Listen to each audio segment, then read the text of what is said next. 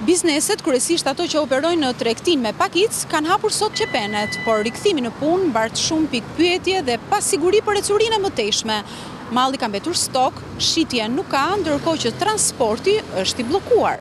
Pas rreth 2 muajsh Adela, pronari një dyqani veshjesh, është rikthyer në punë me masat e kujdesit ndaj virusit. Ajo ka ende furnizimin e dimrit që vështirë se do të shitet në këto ditë pranvere. Për shkak të bllokimit, ajo nuk ka as paratë nevojshme për të marrë furnizimin e radhës. Mund të krijohen stoqe të mëdha, shitjet nuk mund të jenë ato që ne kishim planifikuar, njerëzit tani janë në vështirësi ekonomike dhe edhe gjithsesi dhe orari i kushtëzuar ora 9:05 prapë na penalizon sepse ne nuk bëjmë një cikël të plotë ditor shitjesh. Situata bëhet edhe më ndërlikuar teksa kufijt me shtetet ku ajo furnizohet janë të bllokuar pa afat.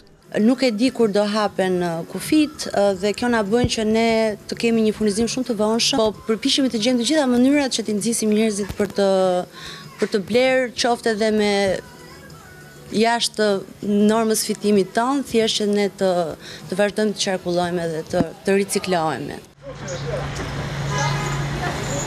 Por këtë të hënë edhe tregtarët në tregjet e pakicës janë rikthyer punës. Në tregun Çam në Tiranë, fluksi vizitorëve është dukshëm më i ulët se në ditët normale. Sot e kemi hapur se u lirua e fasha e hapjes së dyqaneve. Ecuria e shkot fare. Nuk ekziston mundësia, sepse pos pati njerëz që të blej, tregtarët me njëri tjetrin do blej. Ecuria është, s'na ka përshëndetur asnjëri deri më tani. E kemi hapur që është në orën 8. Vrylli dikurshëm nuk do jetë. Për arsye se njerëzit janë trembur nga kjo pandemi, janë mbyllur brenda, do mendojnë bukën e gojës para se të blenë diçka, plus ne jemi me mallin dimror siç e shihni dhe juve. Disinfektojmë mallin. Po, nga virusi. Ke merak ti apo kanë klientët? Kam merak unë dhe klientët. Të mbrojmë të dy palët. Edhe shërbimi taksi ka rinisur këtë fillim jave.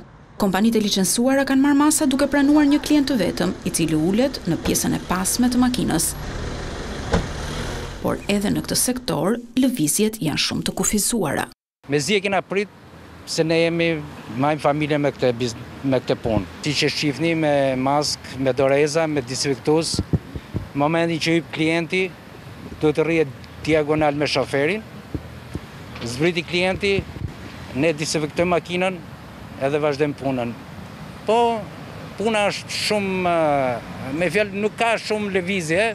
Rikthimi i normalitetit ekonomik duket se është ende shumë larg, për aq kohë sa qytetarët po përballen me papunësi, reduktim pagash dhe pasiguri të forta për të ardhmen ekonomike.